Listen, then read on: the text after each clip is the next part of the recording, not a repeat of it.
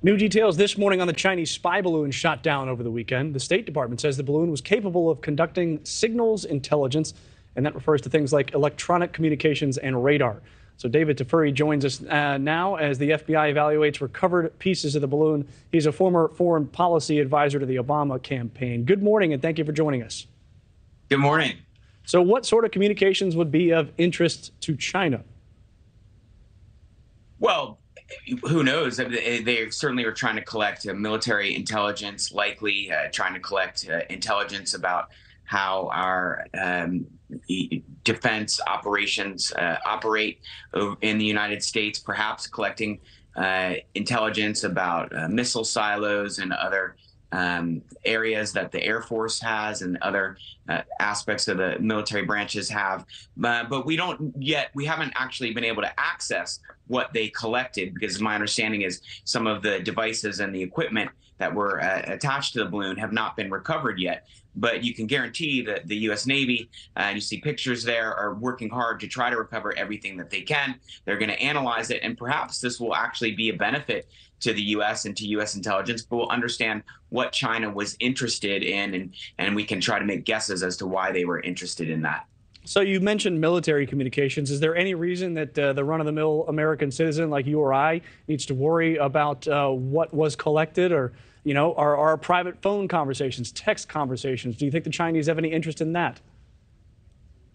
Who knows? You know, I don't want to speculate about what they would or would not do. They certainly are keenly interested in collecting as much information as they can about America, about Americans. They view us as an adversary. This had sophisticated collections equipment and antennas on it. So we don't know yet whether they were trying to do that. But my guess is they were more interested in military operations by the United States. That would make a lot more sense. I understand. Now, you advise the Obama administration.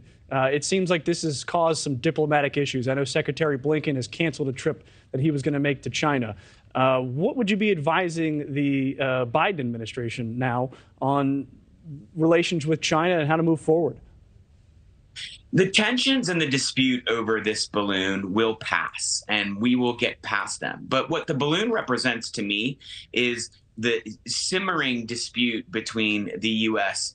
and China, which doesn't always come to the forefront. It's not always public, but it is there. And there's a growing adversarial relationship between our two countries. The purpose of Secretary Blinken's visit was to try to iron some of those issues out, to try to compromise on things, to try and find ways in which we have unified interests. And the fact that Secretary Blinken had to cancel his trip, and it was appropriate for him to cancel it because it was going to happen right after this balloon incident, sets that back and sets the ability of us to try to work some of these things out diplomatically between our countries back. But my guess is there will be a resumption of discussions between our two countries after this balloon incident blows over.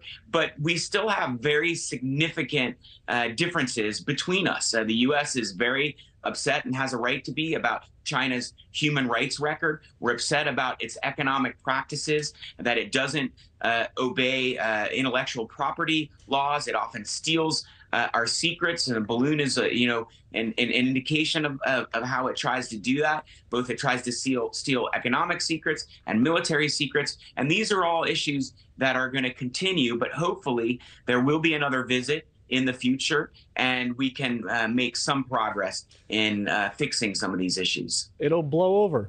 I feel like you did that on purpose. It's David Tafuri. Thank you very much for joining us.